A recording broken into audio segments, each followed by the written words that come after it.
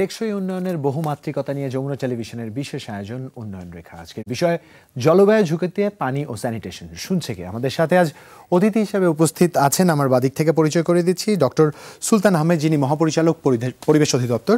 আরও আছেন অধ্যাপক মাহবুবা নাসরিন, যিনি পরিচালক IDMVS ঢাকা বিশ্ববিদ্যালয়।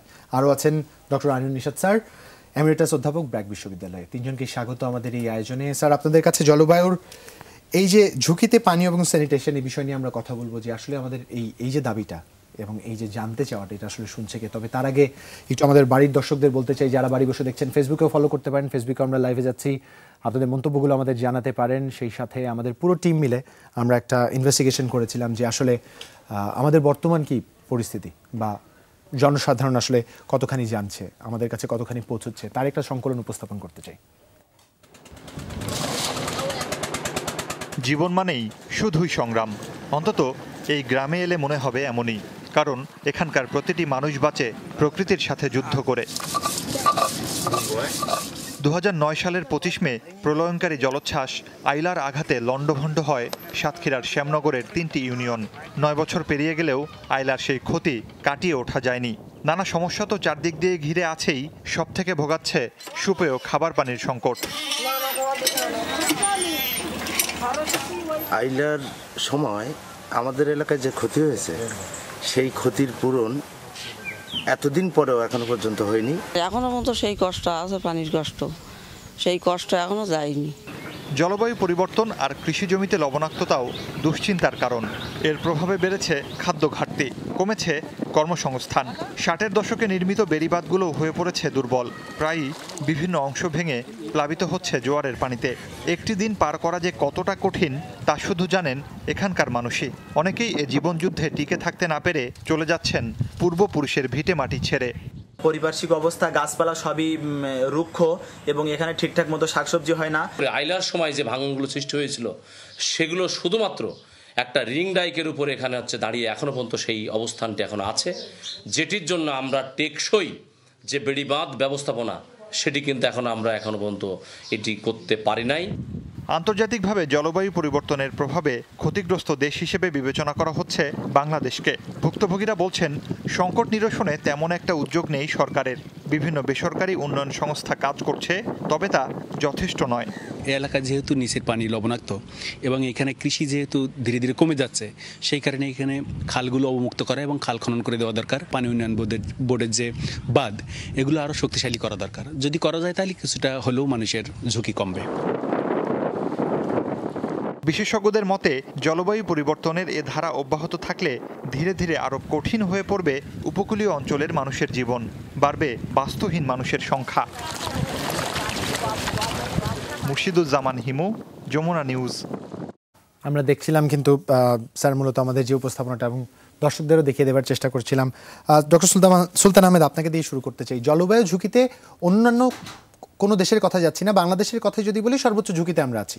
একদম রিসেন্ট একটা রিপোর্ট, সেই হিসাবে আমাদের চারপাশের যে পরিবেশ, প্রকৃতি এবং আমাদের উন্নয়নের যে গতিধারা আমরা দেখছি গত অনেক বছর ধরে, এই জায়গায় দাঁড়িয়ে যদি আমরা জানতে চাই, সাধারণের মতো করে প্রশ্ন করি, আসলে জলবায়ু ঝুঁকিতে পানি এবং স্যানিটেশনের দিক দিয়ে আসলে আমরা ঠিক কোন অবস্থায় আছি, আপনার মূল্যায়ন কী হবে? যে হ্যাঁ, আপনি ঠিক বলেছেন যে এই গত সপ্তাহে IPCC স্পেশাল রিপোর্ট বের হয়েছে। সব দেশে এটাতে স্বাক্ষর করেছেন এবং সেখানে বাংলাদেশকে নাম্বার 1 কান্ট্রি হিসাবে বলা হয়েছে, যে জলবায়ু পরিবর্তনের ফলে যে বাংলাদেশের ঝুঁকিটা সবচেয়ে বেশি। বিশেষ করে জলবায়ু পরিবর্তনের ফলে যে ঘূর্ণিঝড় হচ্ছে, যে জলোচ্ছ্বাস হচ্ছে, যে আবার শহরে অনেক সময় অতিবৃষ্টির ফলে অথবা অল্প সময়ের মধ্যে বেশি বৃষ্টির ফলে শহরে বন্যা হচ্ছে, এগুলোর ফলে বিশেষ করে হাইজিন, স্যানিটেশন এবং এটা খুবই ঝুঁকিপূর্ণ। ওয়াটার সাপ্লাইটা ঝুঁকিপূর্ণ। আমি একটা কথা বলি, যে উপকূলের যেটা হয়, একটা সাইক্লোন যখন আসে তখন কিন্তু আমরা উপর থেকে দেখতে পাই, সেই সাথে কিন্তু তার যে লবণ পানিটা কিন্তু আন্ডারগ্রাউন্ড দিয়ে কিন্তু অনেকটু ভিতরে ঢুকে যায়। এটা একটা মারাত্মক সমস্যা হয়, বিশেষ করে উপকূলের যে সমস্ত শ্যালো টিউবওয়েলগুলো আছে সেগুলোর ক্ষেত্রে বা ইত্যাদি। যেমন আমাদের পরিবেশ অধিদপ্তরের একটা কাজ আছে, আমরা কক্সবাজার জেলার 2টো জায়গাতে আমরা 2টো সোলার বেস ডিস্যালিনাইজেশন প্ল্যান করে দিয়েছি। 5000 লিটার করে পানি আপনার শ্যালো টিউবওয়েল থেকে বের করে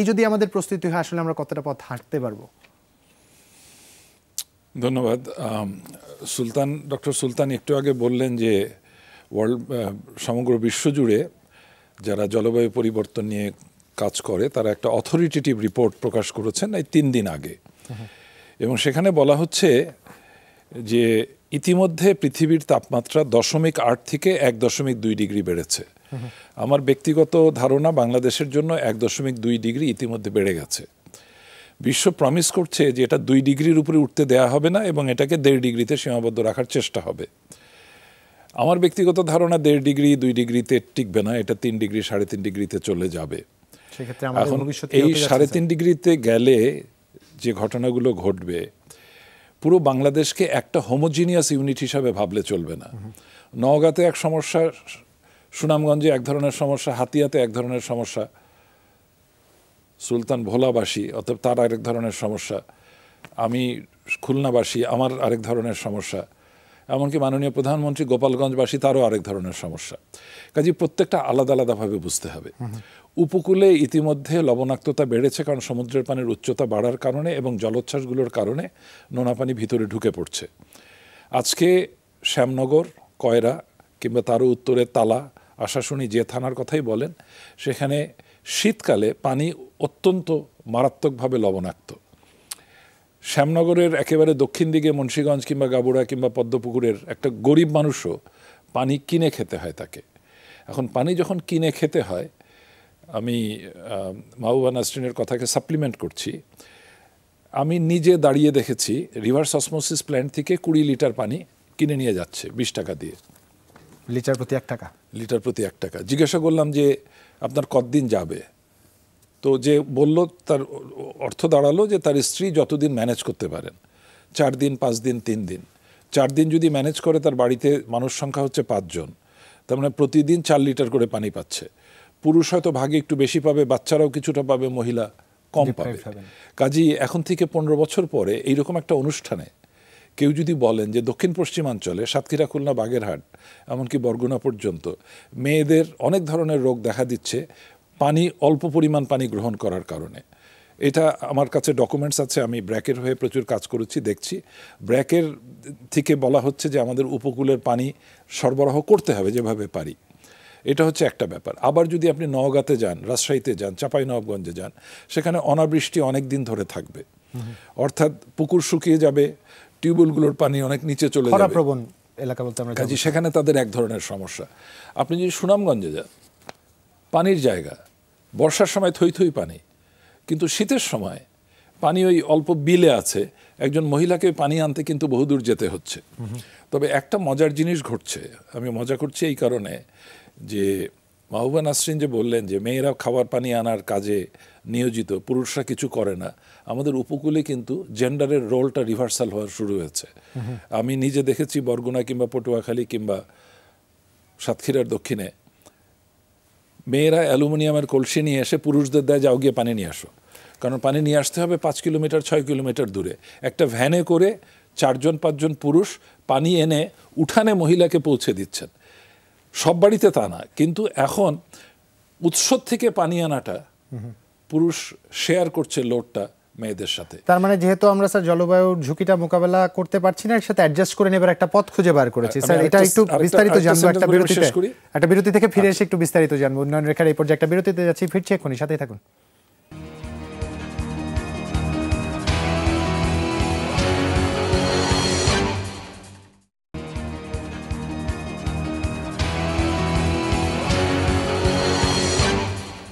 স্বাগত আরেকবার, দেখছেন উন্নয়ন রেখা।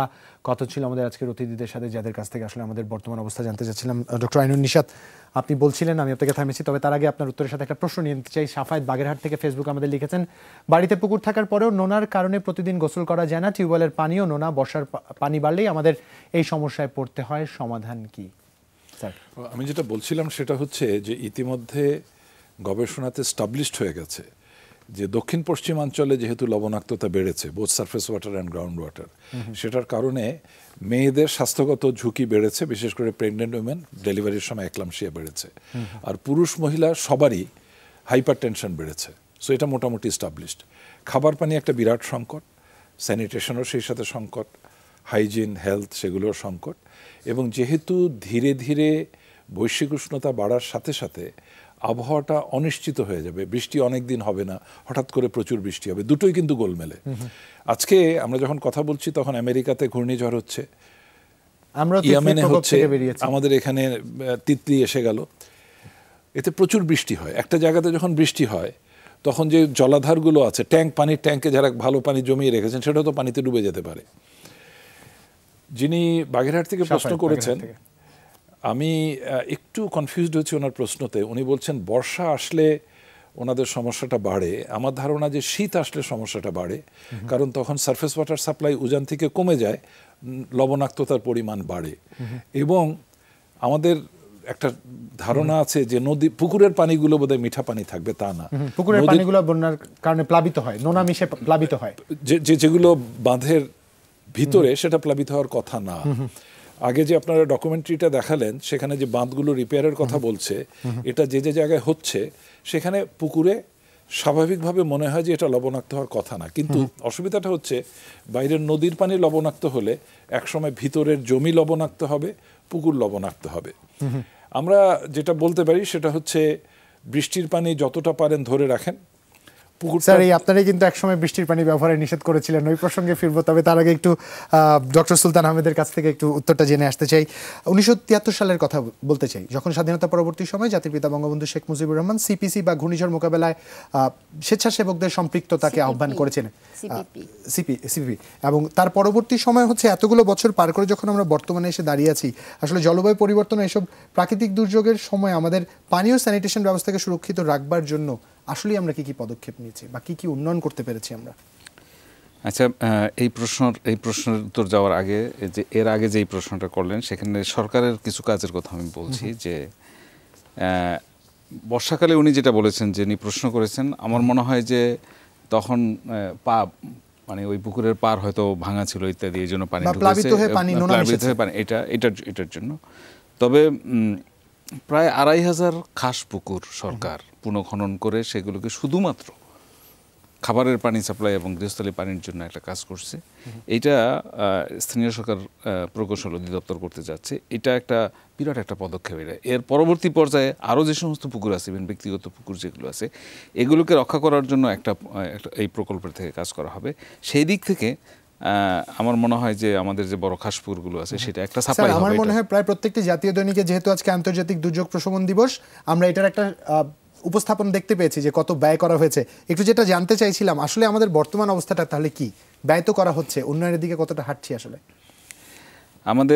আমরা বলবো যে আমরা যে উন্নয়নের দিকে যাচ্ছি, বিশেষ করে সোশ্যাল ইকুইটি যেটা, সেটার দিকে, যেমন আমরা টেকসই উন্নয়নের কথা বলি, শুধু অর্থনৈতিক উন্নয়ন একটা হচ্ছে, একটা সোশ্যাল জাস্টিস হচ্ছে, আর একটা পরিবেশকে সংরক্ষণ করার বিষয়টা হচ্ছে।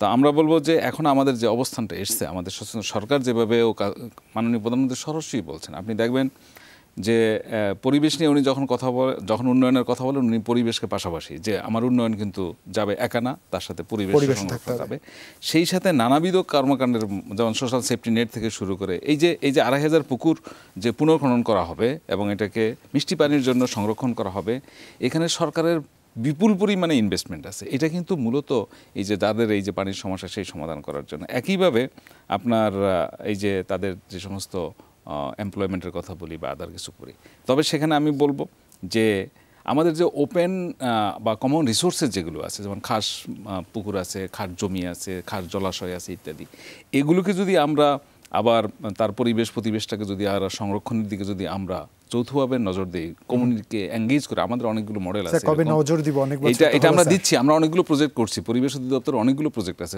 আমাদের খুব ফ্ল্যাগশিপ প্রজেক্ট আছে, আমরা মডেল করেছি যে ওগুলোর প্রোডাক্টিভিটি যদি আমরা বাড়াতে পারি তাইলে বেড়েছে, সেখান থেকে প্রতিবেশ থেকে যে আমরা সেবাগুলো পাচ্ছি সেগুলো কিন্তু অনেক সময়, বিশেষ করে যাদের ভূমি নাই, তাদের অনেকটা এখানে হেল্প করছে, তাদের অনেকটা লাঘব করবে।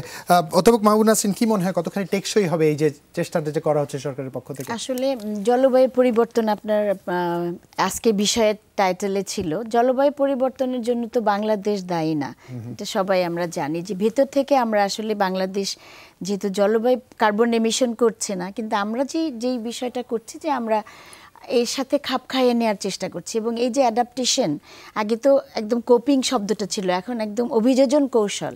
তো এই অভিযোজন কৌশল নিয়ে কিন্তু সরকারে অনেক কাজ হয়েছে। আমি এখানে দুইটা মন্ত্রণালয়ের কথাই বলছি, যে যদি আমরা পরিবেশ মন্ত্রণালয়ের কথা বলি, এবং তার সাথে জলবায়ু পরিবর্তন যোগ হয়েছে রিসেন্টলি এই মন্ত্রণালয়ের সাথে, এবং দুর্যোগ ব্যবস্থাপনা ও ত্রাণ মন্ত্রণালয়। আসলে আমরা যেটা দেখি যে সবাই আলাদাভাবে কাজ করেন অনেক সময়, কিন্তু একসাথে কাজ করার যে বিষয়টা, সেটা যদি আমরা অভিযোজনের সাথে এক করতে পারি, যেমন আমরা কিছু উদাহরণ দিতে পারি, যে এই যে লবণাক্ততা যে অঞ্চল, সেটা তো একদিনে তৈরি হয়নি। আপনি মধ্য 90-এ দেখবেন যে আমন ধান 50% ওখানে হচ্ছে না, এমনকি যে সবজি উৎপাদন হতো সেটাও বন্ধ হয়ে গেছে। সেটাকে ফিরিয়ে আনার জন্য কিছু বিকল্প কর্মসংস্থান করা হয়েছে এবং ওই যে লবণাক্ত যে জলাবদ্ধ জায়গাটা এখন কিন্তু যে দেখবেন যে সেখানে কিন্তু ওইটাকে ব্যবহার করে মাছ চাষ করা হচ্ছে, যেটা হচ্ছে স্যালাইনিটি টলারেন্ট। আমাদের আপনার সাথে সহমত যে আমরা চেষ্টা করছি, কিন্তু আপনি কিন্তু বলেছেন 90 থেকে, এটা একদিনে হয়নি, অনেকদিন ধরে আমরা হতে দিয়েছি। আসলে নীতি নির্ধারকেরা তখন তাহলে কি করছেন? এত বছর বিষয়টাকে আমরা লিঙ্গার করলাম কেন? এই প্রশ্নের উত্তর খুঁজবো, তবে তার আগে একটা ছোট বিরতি নিতে হবে। চলে যেতে হবে আপনার একটা বিরতি নিয়ে যাচ্ছি, ফিরে এসে আসলে জানবার চেষ্টা করব নীতি নির্ধারকেরা কেন উদাসীন আচরণ করেছেন। সাথে থাকুন, ফিরছি এক্ষুনি।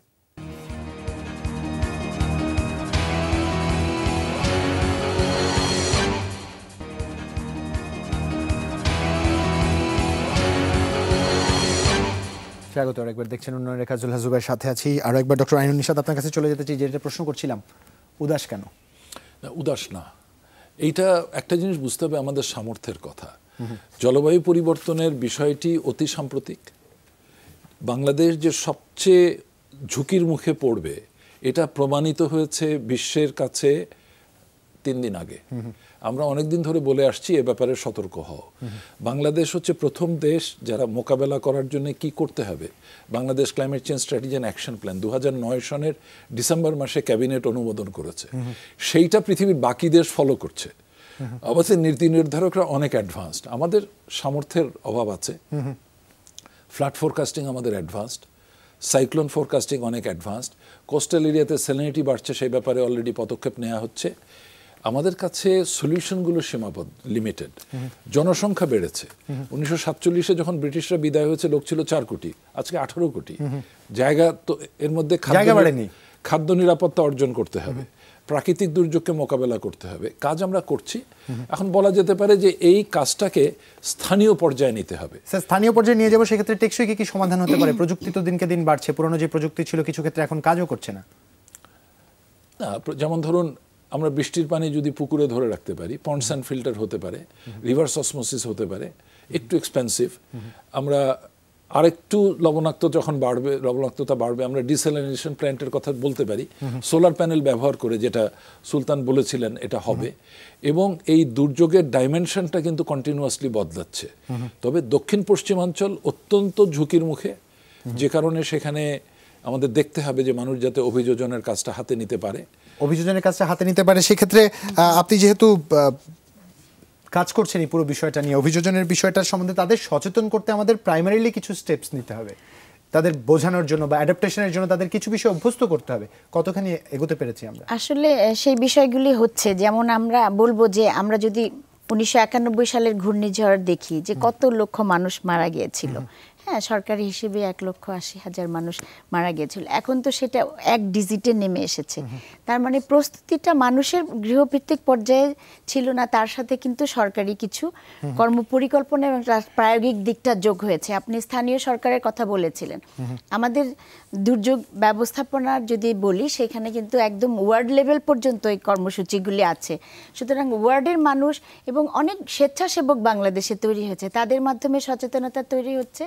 আবার ঘূর্ণিঝড়ের যে সতর্ক বার্তা, সেগুলো কিন্তু অনেক উন্নতি হয়েছে। আমরা যদি বঙ্গবন্ধু স্যাটেলাইট মাধ্যমে আরো বেশি তথ্য পেতে পারি তাহলে আরো হবে। এবং অভিযোজন কিন্তু চলছে, অর্থাৎ সব এলাকাতে বাংলাদেশে তাহলে অর্থনীতি কিভাবে এত এগিয়ে যাচ্ছে।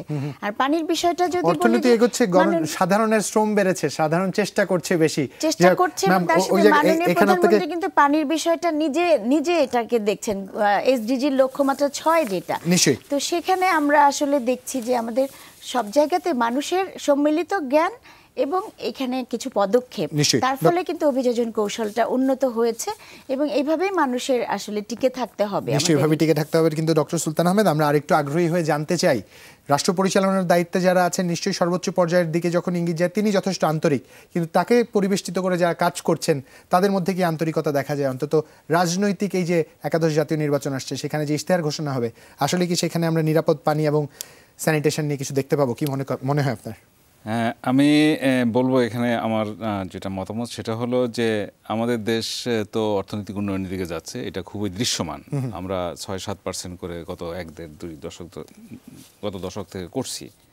মানুষের জীবনযাত্রার মান উন্নয়ন হচ্ছে, মানুষের এই যে সুপেয় পানি, তারপর স্যানিটেশন, এগুলো এখন এই জীবনের উৎকর্ষতা কিন্তু মানুষ অনুধাবন করতে চেষ্টা করেছে।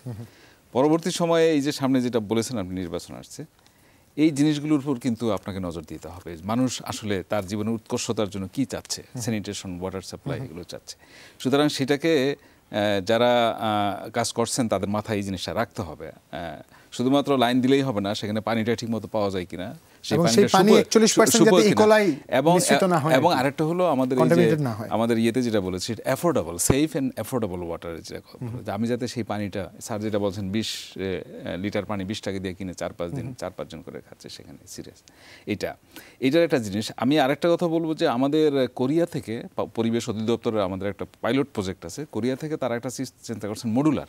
সেটা হলো হাউস হোল্ডের জন্য এক ধরনের ওনারা টেকনোলজি নিয়ে এসেছেন, যে একটা হাউস হোল্ডের যে পরিমাণ সুপেয় পানির দরকার সেটা এক ধরনের মেশিনের মতো। ওনারা এটা আমাদের উপকূলীয় অঞ্চলে, বিশেষ করে যেখানে এই যে লবণাক্ততা আছে, সবই বুঝলাম, কিন্তু এর জন্য অর্থায়নটা আসলে করবে এটা মূলত আমি মনে করি যে আমাদের এখানে একটা পাইলট হবে। এই স্যালাইন ওয়াটারকে, একটা নির্দিষ্ট লেভেলের স্যালাইন ওয়াটারকে পরিষ্কার করে খাবারের জন্য ব্যবহার করা হবে। এইটা একটা পাইলট প্রজেক্ট হবে। এরপরে আমার মনে হয় না যে এই টেকনোলজি যখন পপুলার হবে বা পপুলার করার জন্য সরকারের, আমাদের এখন যে অর্থনৈতিক অবস্থা, তাতে আমরা মনে করি না যে কোনো সমস্যা হবে, অর্থের কোনো সমস্যা নেই, বাইরের অর্থ হবে সেটা।